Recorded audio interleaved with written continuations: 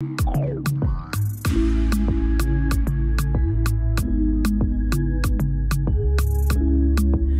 family. Welcome to African Esquire TV. I'm your host, Tierney Cherie.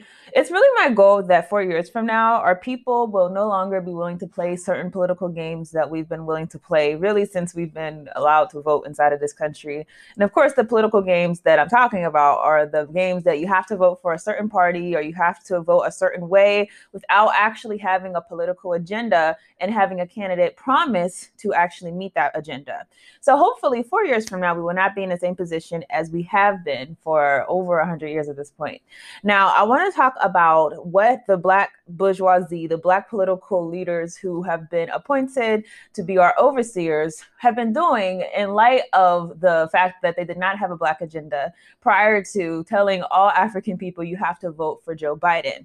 So I'm going to read from an article, a very quick excerpt. It says 7 civil rights groups want a meeting with Joe Biden. The agenda, they say, is appointing Black officials in top roles, not lower ranking ones. Okay, so representatives from 7 of the country's leading civil rights organizations, and the article doesn't say which organizations, but we can all kind of guess which organizations are probably the ones in the meeting. It's probably the NAACP, probably the Urban League, probably a representative from the Congressional Black Caucus, probably people who are in that circle who are meeting with Joe Biden. So they're meeting with President-elect Joe Biden in the coming days, and they're escalating pressure on him to appoint a Black nominee to the remaining high-profile cabinet posts amid concerns that white nominees have dominated so far. Biden has rolled out a diverse set of appointments, but reserved the initial marquee spots in the cabinet and in the White House for white candidates, prompting worry that Biden is failing to make good on his promises to promote Black leaders to prominent jobs. So what does this mean for us? Well, number one, it should be emphasized that the Black political bourgeoisie did not have a political agenda that they were pushing for Africans in America. Despite the fact that we are the most abused people in America, despite the fact that we're the most oppressed, the most poor, the most incarcerated, the most miseducated, the worst in every single way, they still did not feel like we were deserving enough to have a specific agenda that was going to undo the vestiges of slavery inside of America. Well, obviously, this is something that's always existed because these people are not from us. These people are from the white establishment. And whenever you come through the white establishment, and that is where you gain your position of prominence, your loyalty is never to the people. Your loyalty is always to the machine that is going to pay you, that's going to uphold you, and that is going to ensure that you have a long and luxurious career inside of these Washington politics. So it's not surprising. But the thing that should be emphasized is that they're saying that they're going because they want to push a Black agenda. Well, they didn't have a Black agenda, so okay, what are you going to push? Well, they're going to push putting African people inside of prestigious positions inside of the White House administration. That is their agenda. Now, why is that something that should be an absolute insult to every single African in this country? Because that agenda is nothing when it comes to changing our conditions, changing the environments that we live in, changing the fact that our people are dying at alarming rates from the coronavirus. Putting a Black face in the position of prominence is not going to do anything to undo what has happened to us thus far. And the biggest evidence of this is obviously there was a Black man who was elected to the president of the United States for 8 years, and that did not change anything of the conditions that we live in. So the question must be either how dumb are you or how dumb do you think we are to think that you're actually doing something for us by pushing these types of things. Africans have already occupied so many of these offices. We've had Africans be the president, obviously, Secretary of State more than once. We've had African Supreme Court justices. Africans did not change anything about our condition because it did not change the system from which those people were operating in. If the system is created and fomented to oppress us, that is the systemic legacy of it from down to the bone. It doesn't matter who you put inside that position. It doesn't matter how Black they are, how Black they talk. It doesn't even matter if they're well-meaning. You could actually have someone put inside of a position who actually may really want to do something for African people, really want to change our conditions. But the fact is, the system was not created to warrant that. And anytime a system is threatened, understand anytime that a system is threatened from any person who's an actor, whether inside or outside, the system will pull out all punches in order to reinforce itself. Things like demonizing the person or ostracizing the person, digging up old allegations about that person. Anytime that someone poses a threat to the system will handle them accordingly. So obviously putting Black people inside of these offices, you're not putting them in the office to be Black people. You're putting them in an office to be white, basically, to be people who are going to reinforce white supremacy and not challenge it. So the fact that they felt like they could actually muster up support for making this the first thing that you do for African people, despite the fact that right now we're dying from the coronavirus more than any other people, despite the fact that along with the coronavirus, since people have been laid off, since people have lost their jobs, we've been the most affected. Over 40% of our people are the people who are recently put into poverty because of the coronavirus. Despite all of that, the first thing you want to do is something that has already proved to be inept, to something that's not going to address our problems. That's what you want to do first for African people. Now, this article was on December 1st. So since then, obviously, maybe they had their meeting with Biden or whatever.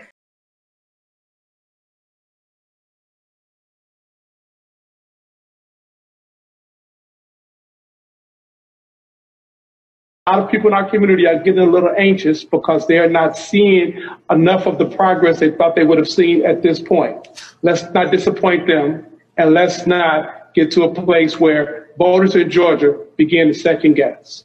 Okay, let me respond. I've got to go. Let me respond. There's a lot to respond to here. Let's get something straight.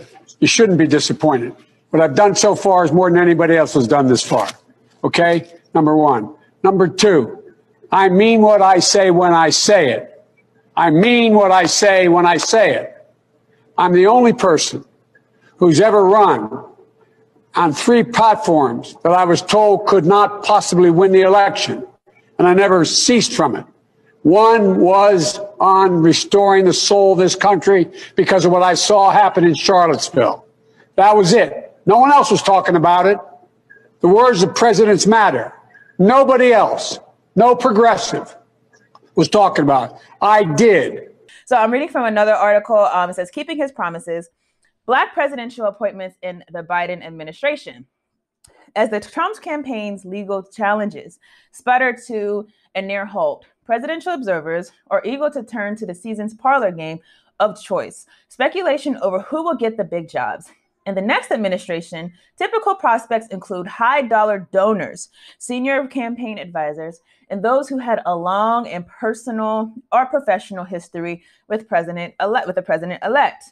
But during his acceptance speech in Philadelphia, President-elect Joe Biden acknowledged the groundswell of support from Black voters throughout the election process when he stated, especially for those moments when this campaign was at its lowest, the African American community stood up for me. They have always had my back, and he said, I will have yours. Taken by itself, this statement can either suggest that the incoming administration will heavily focus on the policy issues affecting Black Americans, i.e., the pandemic, joblessness, the police brutality issue, or appoint Black leaders to senior level positions at agencies, or a combination of both. So this is what is essentially a Black agenda. Either you do one or the other, or you try to do both. You either focus on what actually changes our condition, the policies that are affecting us, or you put Black faces inside of positions of white supremacy, or you try to do both. Early cabinet selections and the composition of Biden's transition team suggests that achieving racial and gender diversity is indeed a goal. Not since President Clinton has such attention been given to diversity in presidential appointments. 7 cabinet positions were filled by Black leaders during the 2 terms of the Clinton and Gore presidency. The Biden administration has been equally diverse and has had its legacy extend beyond cabinet positions. So here's what they're comparing it to. Not since President Clinton. President Clinton, the same President Clinton who passed 3 major legislations that I'll point out, and that's not all, but 3 ones that completely changed the trajectory of the African community in America. 1, obviously, the crime bill. 2, the welfare reform bill. So let's even put these in context. So you had a welfare reform bill that says okay, you cannot stay on welfare no matter your circumstances.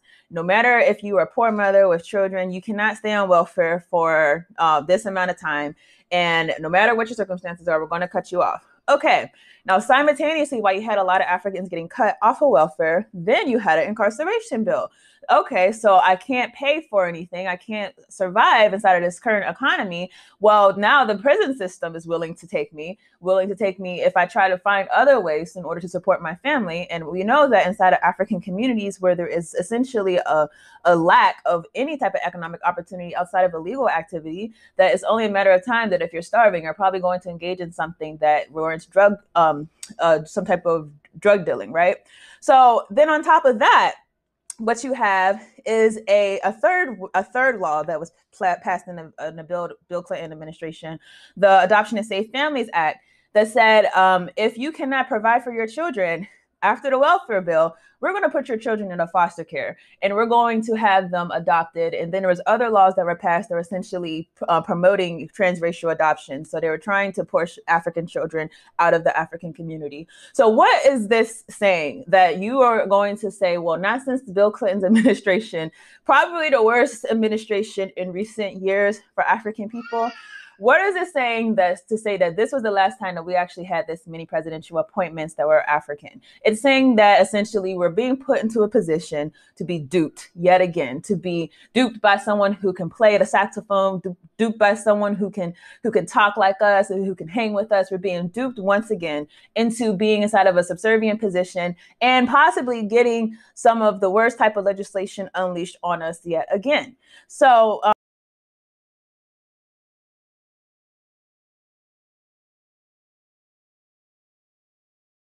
now, obviously, this is a Pan-Africanist channel, so let's talk about the Pan-Africanist side of this. So one of the recent appointments that just came out was that Joe Biden had picked General Lloyd Austin to run the Pentagon.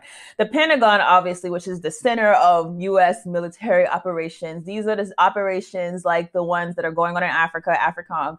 These are the ones that have targeted a lot of leaders, a lot of revolutionaries who were not doing things that were even a threat, if you ask me, to American capitalism, but they were doing things that had a threat in the long run, that is inspiring other neighboring countries or other regions to also adopt policies that were an attack on global white supremacy. So this same Pentagon is going to be led for the first time by an African, a man that by the name is Lloyd Austin. President-elect Joe Biden has selected retired General Lloyd Austin to serve as Secretary of Defense, according to 3 people. In picking him, Joe Biden has chosen a barrier-breaking former 4-star officer who was the first Black general to command an Army division in combat and the first to oversee an entire theater of operations. Austin's announcement comes as soon as Tuesday morning. Austin, who also ran the U.S. Central Command before retiring in 2016, emerged as a top star candidate in recent days. After being viewed for a long shot for the job, okay? So he was a long shot for the job. It wasn't even someone that was in the peripheral of a lot of people as far as someone who's going to occupy this position. But good old Black leadership, they got right in there and they pushed for some Black faces to be inside of positions of power. And the most ironic thing is perhaps the position that would have the worst effect on African liberation, whenever you look at it as a global movement, is someone that's going to be occupying a position that's actually African. Probably the most telling thing about this is that this decision was backed by the Congressional Black Caucus. It says General Austin is a Southerner who has impeccable credentials, given his military career, and would be an outstanding secretary for the department, said Representative Beanie Thompson, a Congressional Black Caucus member who is close to Biden.